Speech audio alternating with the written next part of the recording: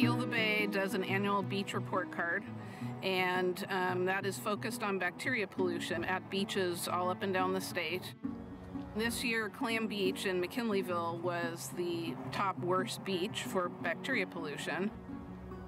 It's been on the beach report card's top 10 dirtiest beaches for 3 years in a row, but this year it got the distinction of being the worst, #1 worst beach. Bacteria pollution, it's basically from the feces of warm-blooded animals. We use what we call indicator bacteria to detect it, but that is just an indication that there could be all kinds of what we call pathogenic or disease-causing bacteria and viruses that are in poop. In the history of urban development, stormwater was something that was typically considered a problem to get rid of. They channeled stormwater through engineered hardscapes and basically channeled it straight to the bays or the streams as quickly as possible. So that's the exact opposite of what you want when it comes to cleaning stormwater, because you're basically channeling oil and fuel leaks, coolants, all the other pollutants in our society. So what we've tried to do is incorporate more of a natural setting. Basically, you could sum it up as artificial wetlands in the landscape. An example would be a parking lot like this. Rather than gaining 5 extra parking spaces over here, we left the hardscape out and then created a bioswale to capture all the stormwater coming off this parking lot and route it to a detention basin. There's a whole bunch of different stuff out there, from these bacterial drenches, the mycorrhizal fungi, to these the bunker spawn with these mushrooms that will treat the hydrocarbons. A lot of potential. The accessibility of this technology is what's so amazing. How fast fungi can work and how fast they can molecularly rip apart these chemicals, and the fact that they have this ability is just incredible.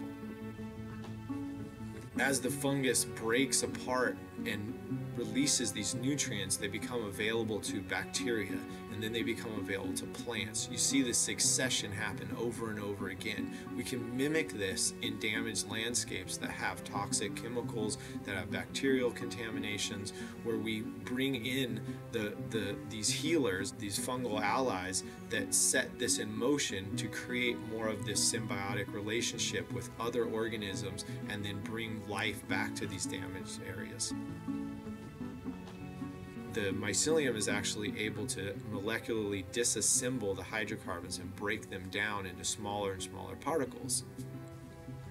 This is the beginning of succession of the land being healed and turning back to a natural state. What people have implemented for mycofiltration is subjecting the contaminated water to wood chips that have been inoculated with mycelium. And that water, as it filters through the wood chip mass, is exposed to these enzymes that the mycelium is secreting, effectively killing these harmful bacteria. They can actually kill Salmonella and E. coli bacteria and different coliform bacteria with their mycelial web. Real life application is where the research is going now and where the experimentation is happening.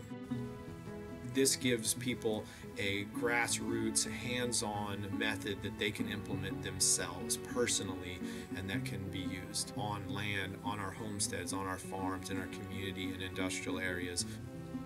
When there is a tanker of fuel that gets spilled, when there's a crash, when Caltrans has to soak up wattles of oil, when there's contaminated water and pollutants leaking out from septics and farms, I feel like it's only our duty at this point to try to immediately clean up and hopefully halt more of the damage that's taking place. But at least as that's continuing to happen, these contaminated areas can be addressed. I often think about what the future of fungi will look like, what it'll look like when our culture becomes much more myco-literate. Mycology offers so much, and there's so much potential. The applications are at this point seemingly unlimited. It's like the Wild West. We don't know what else is out there to discover. We're really scratching the tip of the iceberg. No matter how I slice it, there's really nothing bad about working with fungi. That really everything they do is of great benefit. Through our human hands and intentions, we can cultivate fungi easily, more easily today than ever before, and intentionally place and apply fungi where they're needed, and basically really speed up natural processes. So often we approach nature thinking that we already know everything, and then we usually mess more things up along the way.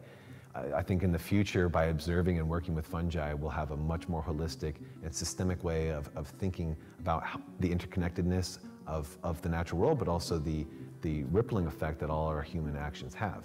That's one of the primary lessons of fungi, is that everything is interconnected and everything relates and everything affects the whole. When we have a true mycoculture, the world will be unlike anything we know today.